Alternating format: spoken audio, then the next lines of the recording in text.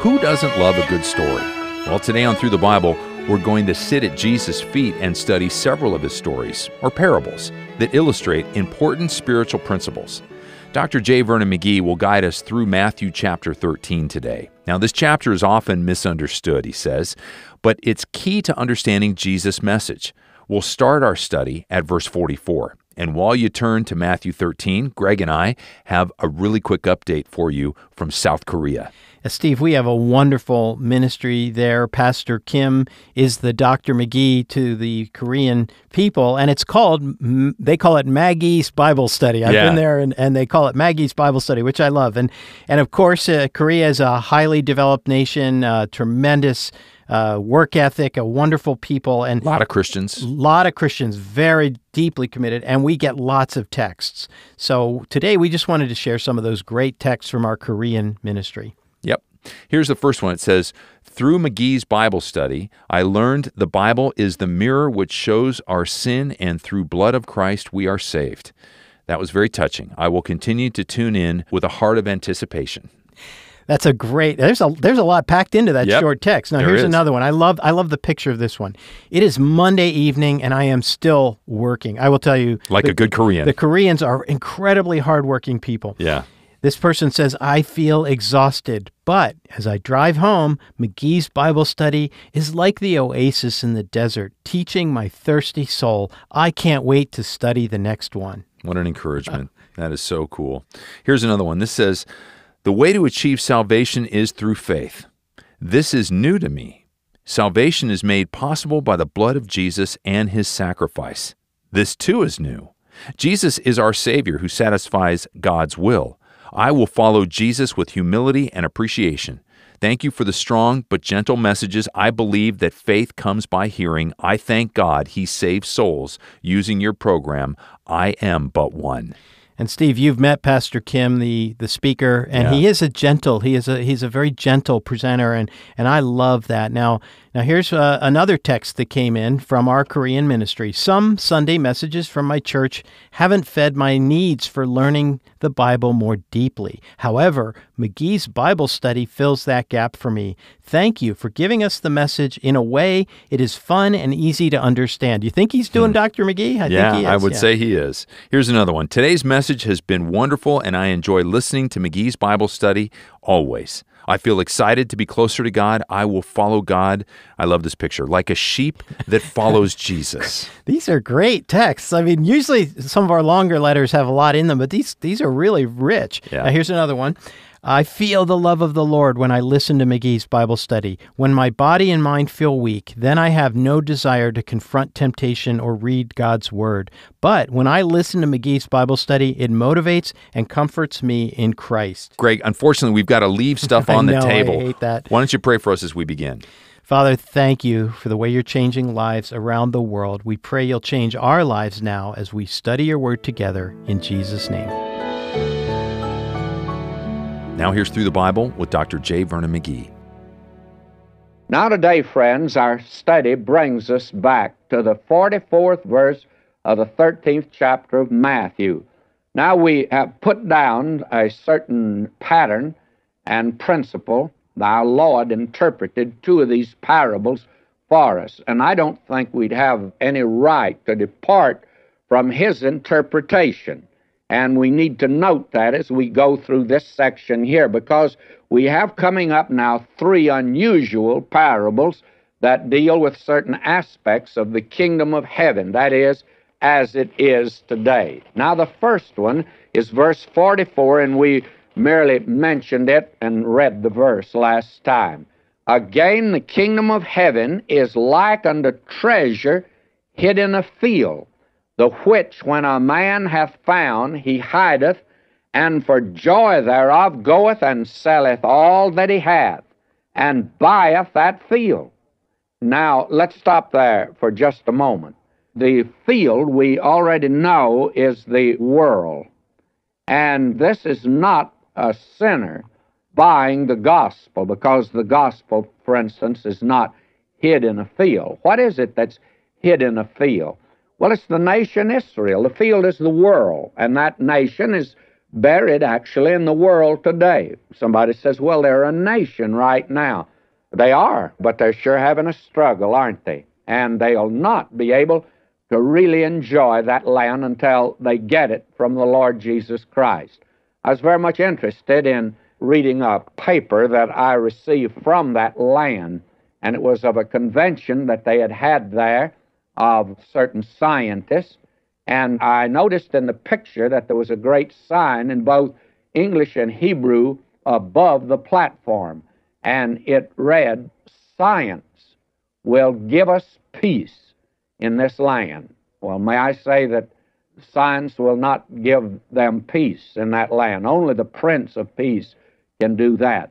And they are buried as a nation throughout the world. The largest number of the nation Israel are not in that land, but are in New York City, for instance. And they are still scattered throughout the world. But God is not through with them. He says very definitely in the 11th chapter of Romans, Paul wrote, "I say then, hath God cast away his people? God forbid, for I also am an Israelite, of the seed of Abraham, of the tribe of Benjamin. God hath not cast away his people which he foreknew." Now, friends, apparently Paul believed that the Lord is not through with him. And Zechariah, one of the last writers in the Old Testament, makes it clear there's coming a day when he wrote in the 12th chapter, verse 10, "I will pour upon the house of David, upon the inhabitants of Jerusalem, the spirit of grace and of supplications, and they shall look upon me, whom they have pierced, and they shall mourn for me as one mourneth for his only son, and shall be in bitterness for him as one that is in bitterness for his firstborn." That's a day that's yet to come. And you'll find Jeremiah speaks of the fact that he'll gather them from the east and the north and the south, the west. Now, that time has not come yet. When he gathers them back there, they'll even forget the Passover, that which has been remembered longer than any other religious holiday. God is not through with the nation Israel. And this parable, I think, makes that very clear. How did he do it? Well, he's redeemed them. He bought them with his blood, if you please, just as he bought your salvation and my salvation. And there will be, as Zechariah says, that fountain opened in the house of David. Now we come to the sixth parable, and that's verse 45, and he says, "Again the kingdom of heaven is like unto a merchant man seeking goodly pearls, who, when he had found one pearl of great price, went and sold all that he had and bought it." Now let me give you the popular interpretation of this. The popular interpretation is the sinner is the merchant man, and that the pearl of great price is Christ, and that the sinner goes and sells all that he has that he might buy Christ. Well, that's all very good. It's simple enough, but the merchant man is not the sinner, and the pearl is Christ and salvation, you see, according to these. And there's a hymn that has it like this: "I have found the pearl of greatest price. My heart doth sing for joy, and sing I must, for Christ is mine. Christ shall my song employ." Well, I can't accept that. I dismiss it as unworthy of thoughtful consideration. Now, to begin with, who is it that's looking for goodly pearls? The sinner's looking for salvation? Not the way I read my Bible, nor have I found it that way as a minister. They're not looking for salvation. The merchant man couldn't be the sinner because he doesn't have anything to pay. To begin with, he's not seeking Christ, and even if he found Christ, what would he pay? He has nothing. He says, "Those that are without money and without prize, come and buy. Ho, every one that thirsteth, come ye to the waters, and he that hath no money." And this time he sells all that he has. Well, how can a sinner sell that when he's dead in trespasses and sins? Well, granted that even all that's true, which it's not, but granted that's true, that this interpretation is accurate. What about this? Christ or salvation's not for sale. It's a gift. God so loved that He gave His only begotten Son. The gift of God's eternal life in Christ. Well, somebody says, then what in the world does it mean? Well, a merchantman is Christ. He left home. He came to this earth from heaven. And He came down to find a pearl of great price. And what did He find? Lost sinners. He died for them. He shed His blood. He sold all that He had. Though He was rich, yet for our sakes He became poor, that we through His poverty might be rich. And He redeemed us to God. He bought us. Now, let's look at that pearl for just a moment. What is the pearl? Well, the pearl's not a stone like a diamond. It's formed by a living organism, a little sea creature. It has a piece of foreign matter, a little particle of sand intrudes itself into the shell of this little creature, and it hurts and harms it. And the organism responds by sending out an accretion and covers over that stone.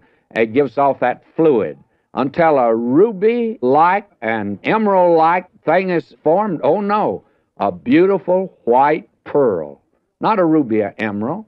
And you don't cut a pearl. A pearl is intact. The minute you cut it, you ruin it. But you can cut a ruby or an emerald. And actually, the pearl was never considered very valuable by the Israelite.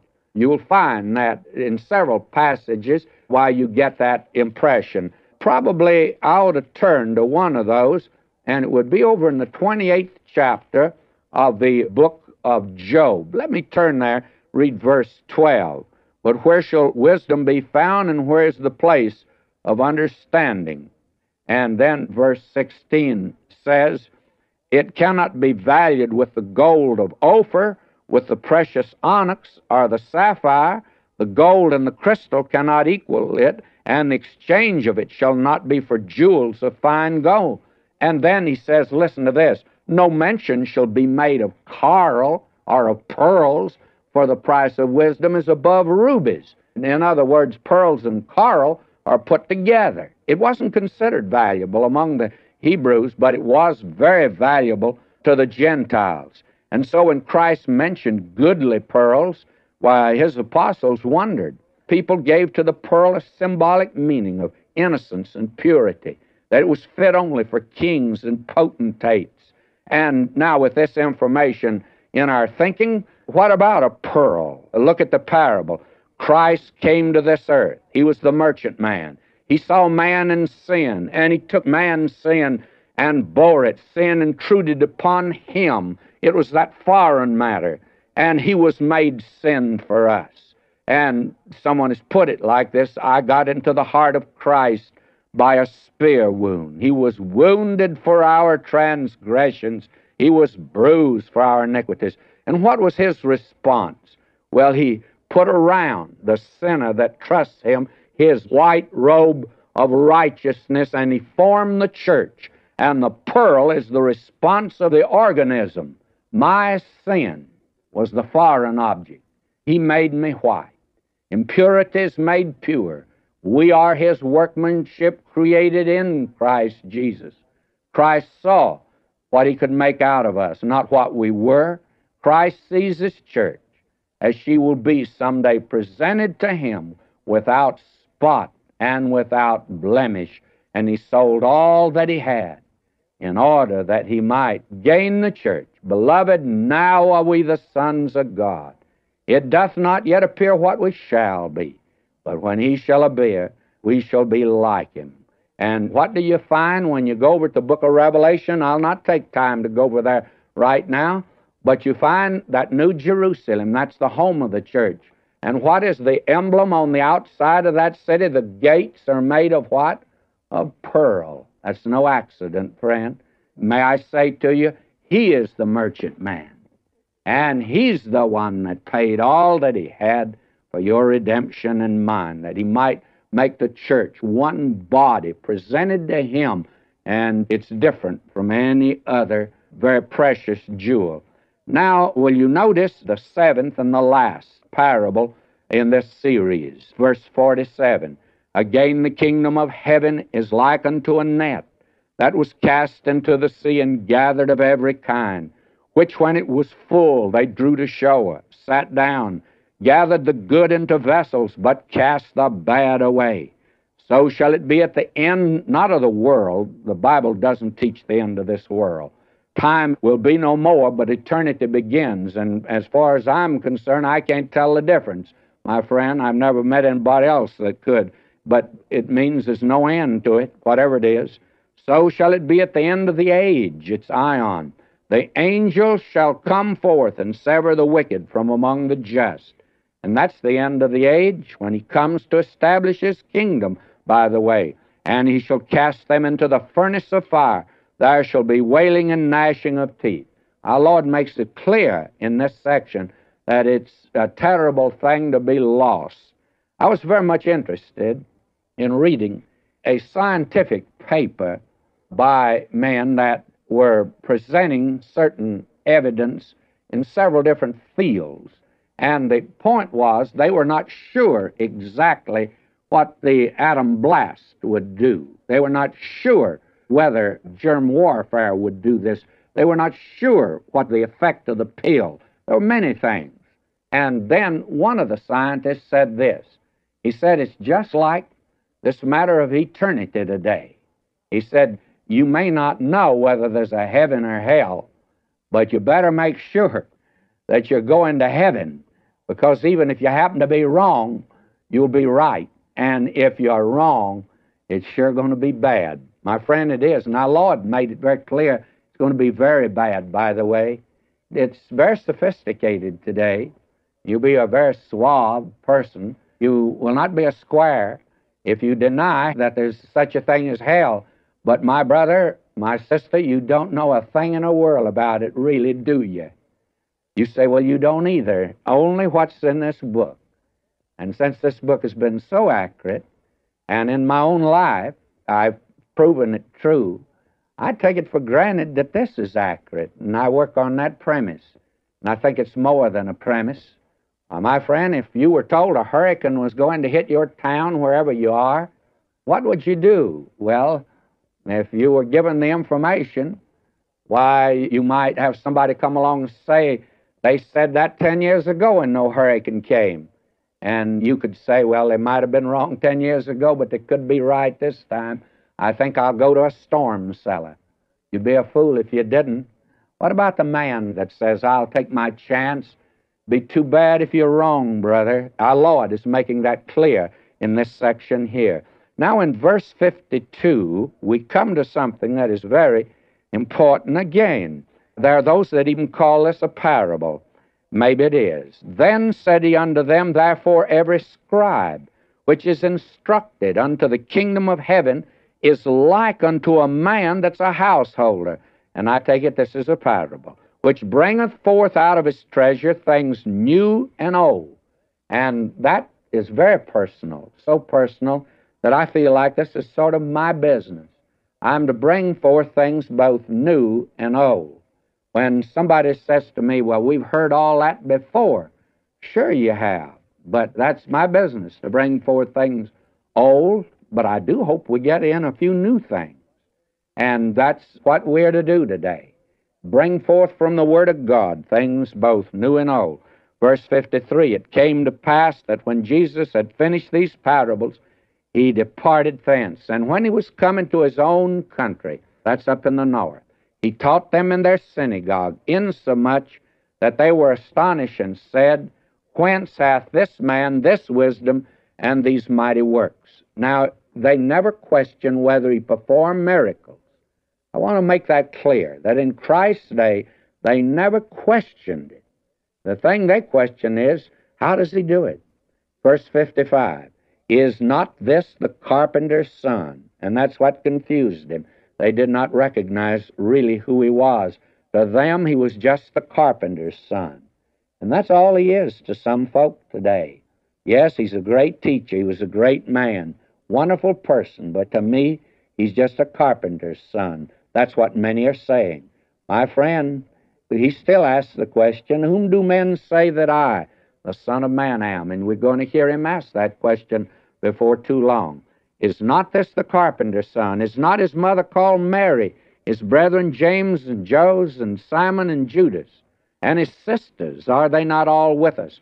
Whence then hath this man all these things? You see, he had brothers and sisters. They actually were half-brothers and sisters to him. They did not understand him. They were offended in him.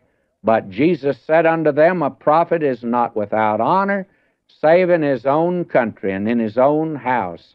And that is the thing that, of course, deceives a great many people. You don't get too familiar with him.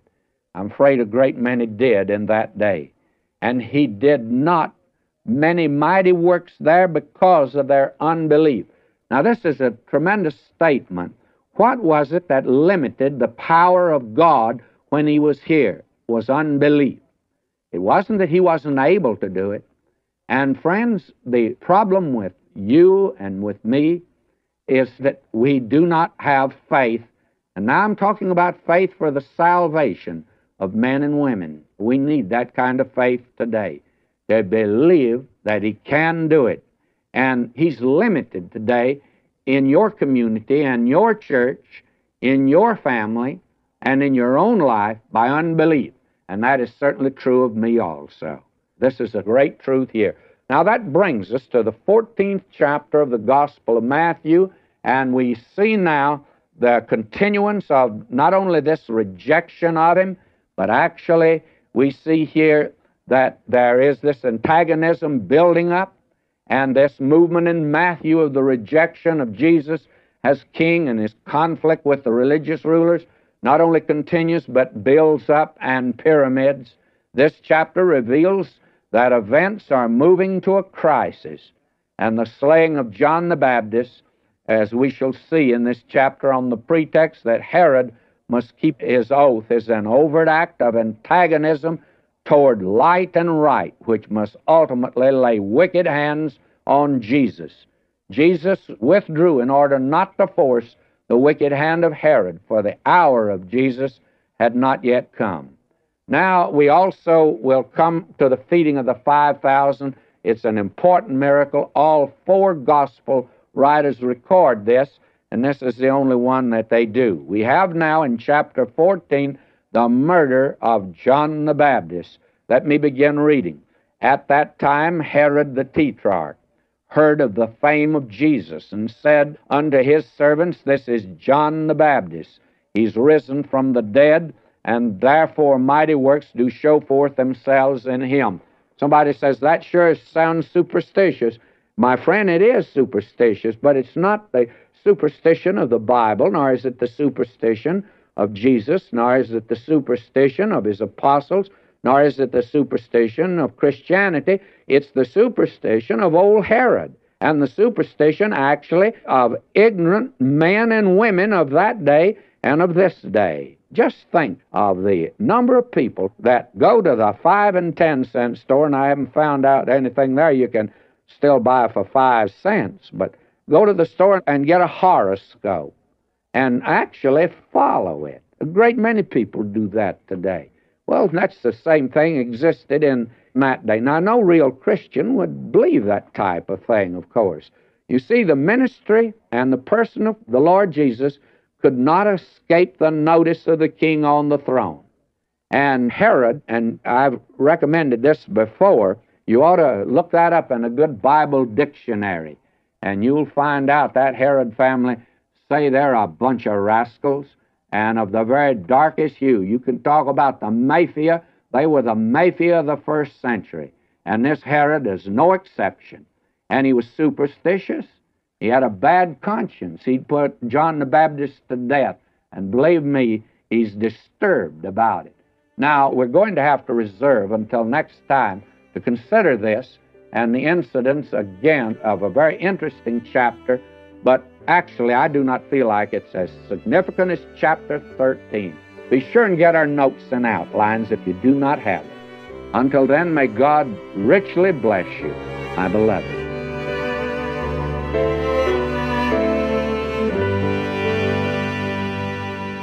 Dr. McGee's notes and outlines are available for free when you download our digital book, Briefing the Bible, at ttb.org. or we can mail you an abbreviated paperback copy when you call us at 1-800-65-BIBLE. So, here's a pop quiz for you. Which of Jesus' miracles is recorded in all 4 Gospels? Well, join us on the Bible Bus on Monday and see if you're right. I'm Steve Schwetz. For all of us at Thru the Bible, we're praying that God blesses you today as you walk with Him. Jesus made it all to Him I owe. Sin had left a crimson stain, He washed it white as snow. We're grateful for our committed listening family who faithfully pray and invest in Thru the Bible as we together take the whole Word to the whole world.